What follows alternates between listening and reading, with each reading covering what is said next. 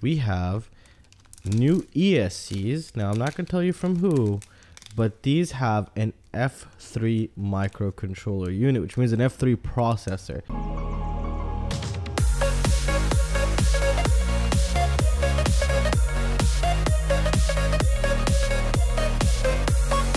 Hi guys, and welcome back to the channel. So today we have a mailbag time. Now, it's not as big as usual, but that's totally fine.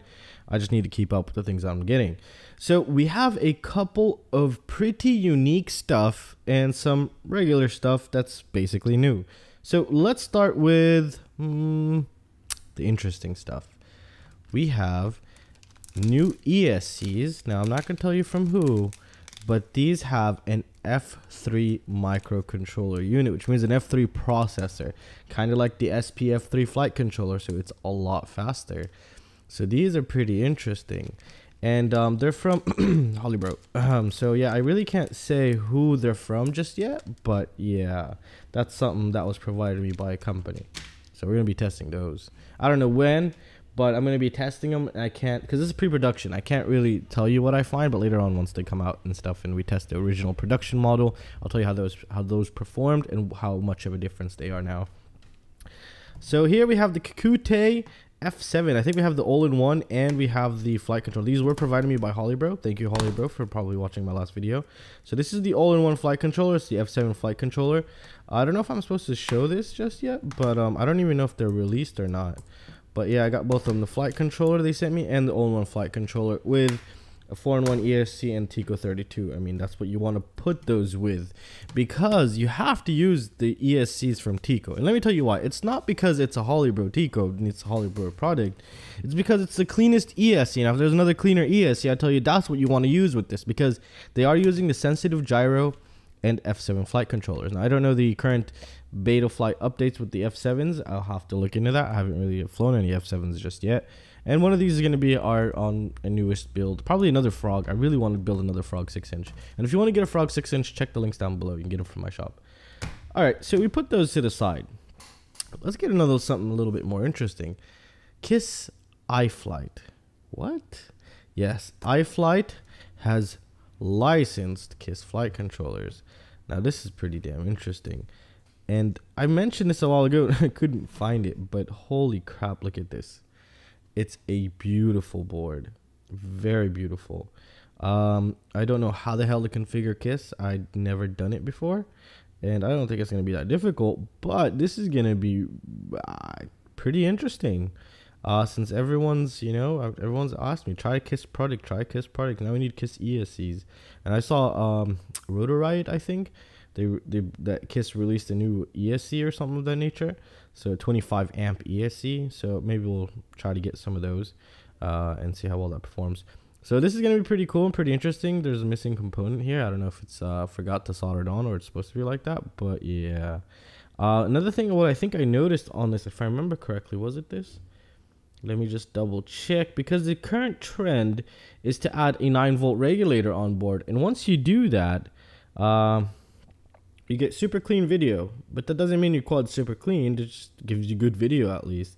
Yeah, there's no 9-volt regulator on board, but that's totally fine. They do have telemetry pad next to the motor. Well, we're going to check into this later on. I'll leave a link to it down below. I forgot how much it costs because I didn't purchase it. I got it for free from Iflight. Actually, I didn't even want to accept it, to be honest. Anyways, let's see this. Now, these are old ESCs. These are Spedix IS 30 amp ESCs. Now, why the hell would you get some? Well, because I lost the older ones I had, or I gave them away, I think. And now, what we're going to do is we're going to go ahead and test Spedix, because everyone's like, do Spedix. And plus, these are super cheap now, which is pretty crazy. That's why I went ahead and got some more to see how well they do on our forward motor testing setup, because we didn't have the forward motor testing setup before. So yeah, that was pretty cool. Or now it's going to be pretty cool. So it's 2 to 4 S 30 amp ESCs. I think they are BL Heli S. Yeah, they're just BL Heli S ESCs. So yeah, they do have a nice fat heatsink. And here's another thing. This is new. Well, at least I think it's new. I've never seen it before. This is a Spedix IS30. It's the same version supposedly as these, but a 4-in-1 ESC.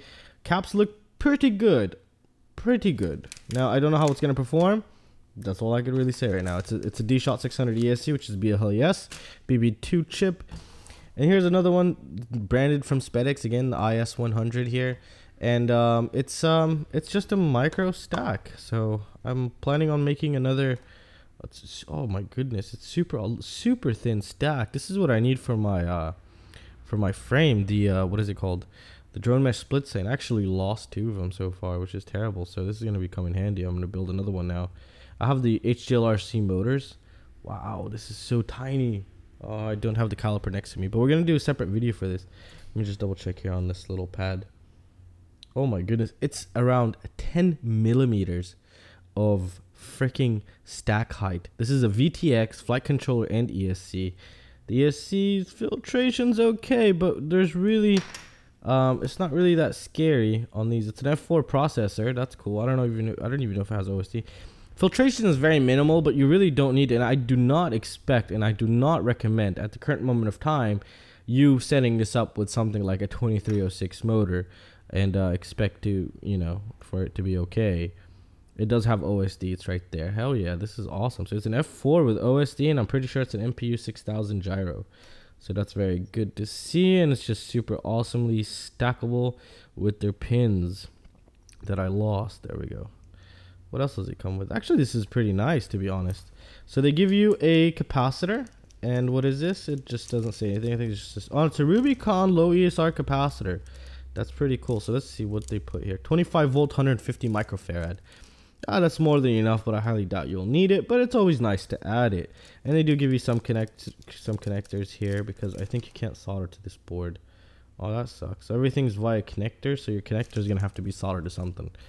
Alright, that's nice. And they do have the little instruction manual, which is very nice to see. So that's pretty cool. 2 more pieces here. Let's start with this one. This is from UFO, and what is this? It's an ESC. It's a 40 amp ESC with a heatsink. Now, why would they put a heatsink? Well, maybe because they're trying to hide something. Let's crack it open. Let's crack this. I don't know how the hell I'm gonna crack this guy open. Okay, it's pretty well stuck in there, and I don't have any screwdrivers next to me. That's super awesome, but we'll try to do it with this here. Don't try this at home. There we go. Capacitors look pretty good. Actually, this looks very familiar to this one. Where the hell is it? Almost. Not quite. Or maybe. No, it's not the same one. It's pretty close. It has the same amount of filtration as this guy, which is the Spedix one. I could tell you something. Now, I personally didn't give it the benefit of the doubt. And I was thinking that they put the heatsink to cover up because it's a Typhoon ESC. But it turns out that it's not. And usually UFO is just like Hakcrc. It's a hit and miss product. And I mean, the packaging looks nice. It's going to be well protected. And the heatsink was not, I could tell you the heatsink was pretty good on. But I mean, if you take a look at the thermal compound, it's okay. I mean, it's on all the MOSFETs. It's a little bit better than the DAL-RC, how they went about doing it. But the DAL-RC's thermal compound that's holding the heatsink in place, holy crap, that took so much force out of me to get it out. And yeah, and I did it. So props to me. No, I'm just kidding. All right, put this aside. Well, we did this one. There we go. So what is this here? This is, you know, to be honest, I'd be a douchebag if I didn't actually get one of these. This is the Speedybee, and this was not provided me by Speedybee, by the way. This is the Speedybee flight controller, where I did a mod of how to just buy a super cheap module and stick it on there and make any flight controller do the same thing this guy does. Now, at first, I really didn't know its specs. Now, I know the Bluetooth module is built into this, if I remember correctly. It should. Where the hell is it? Oh, there's the antenna right there. Is it the antenna? I think it is. Yeah. Yes. Is it? Does this? Yeah, this is it. All right. So this is the one with the Bluetooth module built in, and you can connect to it via the apps. Now you just don't need your PC. Now, what I didn't notice at first was this thing has, if I remember correctly, it's all on flight controller, obviously. And I'm looking, there it is. Oh, number 9 is going to be our favorite number for a while.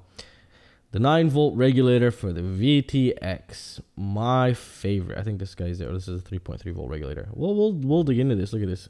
Pretty nice filtration on board. I can tell you that right now. For a flight controller, I don't see a barometer anywhere. Yeah, I don't see a barometer.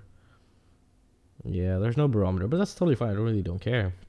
But overall, this looks pretty good. The stack is pretty thick, so it does have good copper inside. You can kind of see it right there. If I don't know if you can see it on camera, but I do have high hopes for this. I do wish a couple things though. The pads were a little bit larger for the ESC power, so you can push more current through. But that's totally fine also. And by the way, the hottest point on a quadcopter while you're punching out is not the ESCs. It's this area here. It's crazy dramatic. I mean, this thing changes temperature so fast, this area, that is just, it's ridiculous. Like, it hits 100 degrees Celsius and it just drops back down in like a second to like 40. So that's pretty crazy. So if you probably put water here, it'll boil. I mean, if it doesn't short, but yeah.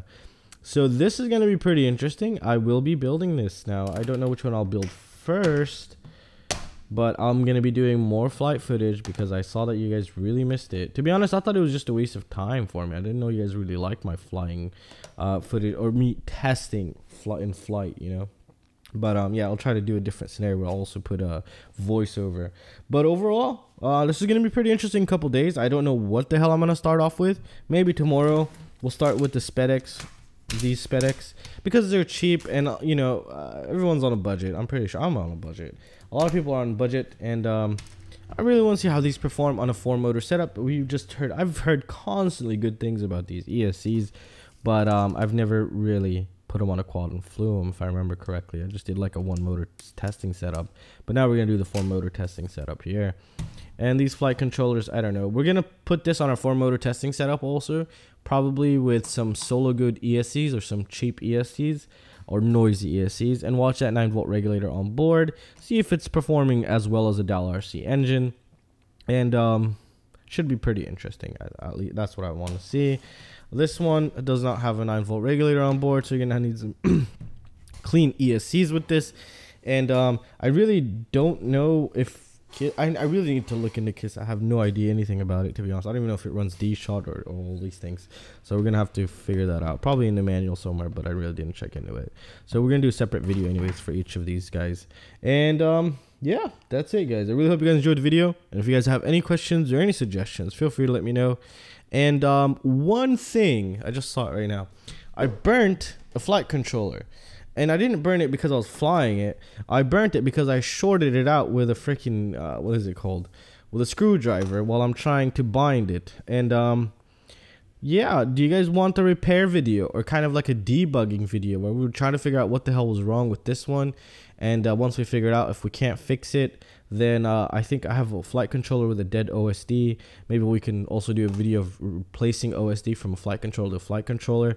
I think that would be pretty cool. Let me know what you guys think. I'm really curious about that. And yeah, again, sorry about that, guys. I'm going to let you guys go. And I really hope you guys enjoyed it. And please consider joining my Patreon. Help keep this channel going. And I will see you next time. See you guys. Take care.